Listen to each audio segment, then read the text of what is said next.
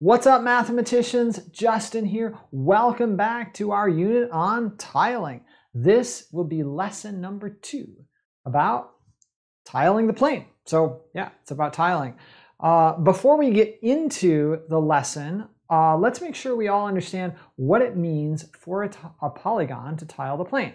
Okay, so the word we use, tiling, comes from the fact that actual tiles can be used to cover as much floor space or wall space as you'd like if they're made in a certain shape, or in some cases like this one, multiple shapes that tile.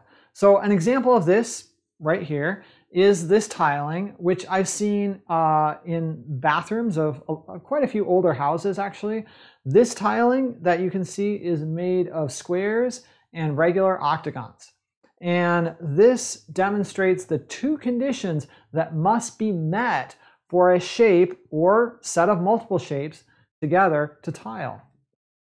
Okay, so the first condition is this: all the tiles must fit together with no gaps and no overlapping, right? We don't want any spaces or gaps, and we don't want the tiles to overlap on top of each other. The second condition is this: we want to be able to cover as much of the surface as we want. So if we had a floor that was, miles and miles long, we want to be able to cover the entire surface with these tiles, okay? And so if we look at this picture, it seems pretty clear that this tiling could keep going on indefinitely, cover as much space as we might want it to. Okay, and one other thing I'll mention is that in this lesson, the next few lessons, we'll be looking at tilings of just one shape. Now, this is a tiling with two different shapes, okay?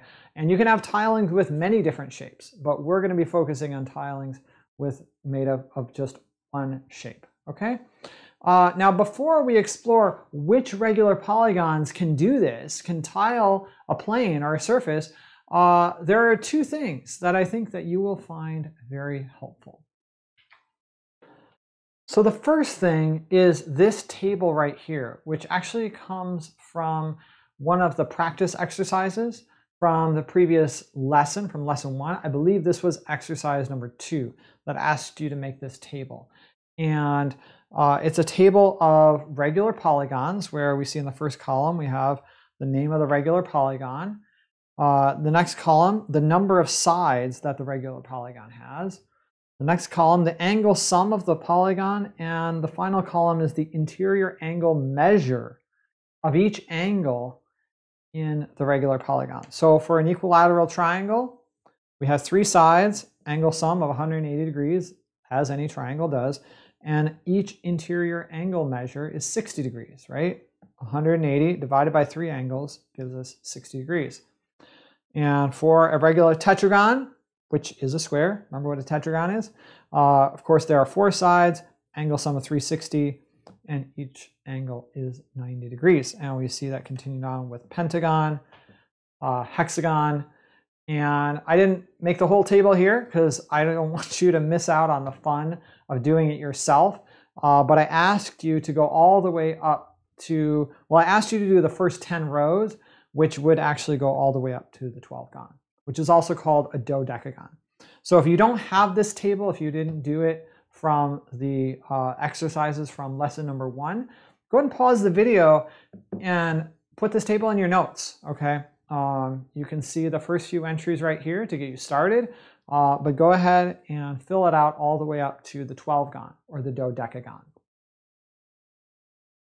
The second thing that will be helpful here is a reminder of how many degrees are in a full turn. So if you recall in our definition of angle from our axiomatic system, we know that a straight angle, which, for example, if we have a point on a line, a straight angle would be this angle right here. We know that the magnitude, the measure of a straight angle, is 180 degrees. Well, if we look at this line, we see from the perspective of this point, we have a straight angle on the top, and we have another straight angle on the bottom, because it is in fact a line. And so there we have another 180 degrees. Okay, so what is the angle measure of a full turn? If I were to start here, go all the way around, and come back here. A full turn, of course, is 180 degrees plus 180 degrees, right? So the full turn is 360 degrees. Okay, so that is also going to be useful in figuring out some of the things for this lesson.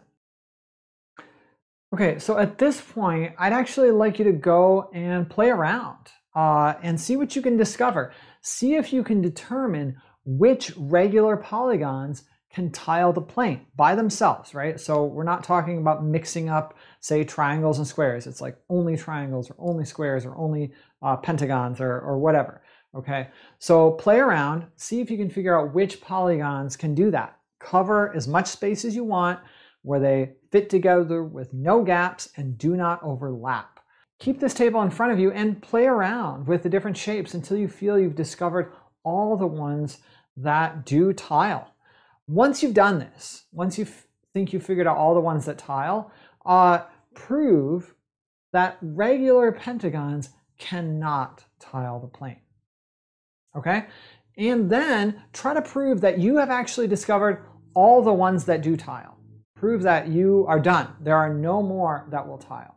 Okay? So once you've done these things, and I'll put them right here. So number one, determine all regular polygons that can tile the plane.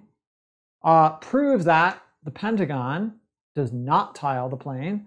And finally, prove that you are done, right? So this thing that you did up here, come up with a proof that you have in fact found all the regular polygons that work, okay?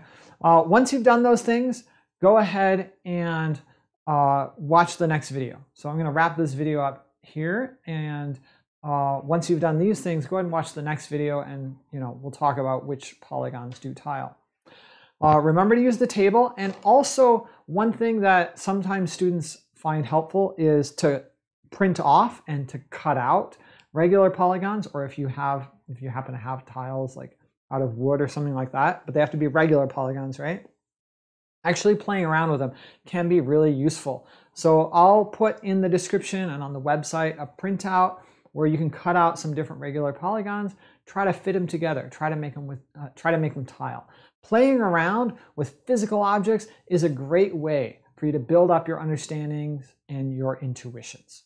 Okay, so that will wrap up this video. In the next video, we'll look at which regular polygons tile and how we can prove that those are the only ones.